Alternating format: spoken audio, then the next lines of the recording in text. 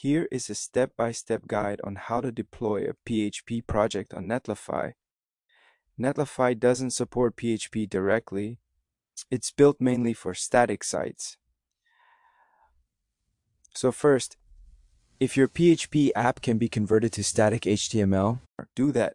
But if your app needs dynamic PHP processing, you'll need to handle the backend with something like AWS Lambda, or host the PHP backend separately on Render or Vercel. Next, install the Netlify CLI. Just open your terminal and type npm install ag Netlify CLI. Once that's done, run Netlify init to initialize your site and connect it to your Netlify account.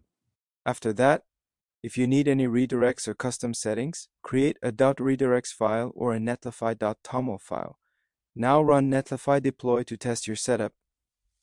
And finally run Netlify deploy prod to make it live. Remember, Netlify can host your frontend, but for real PHP runtime, you'll need to connect your frontend to an external PHP API or serverless function. I hope this helps.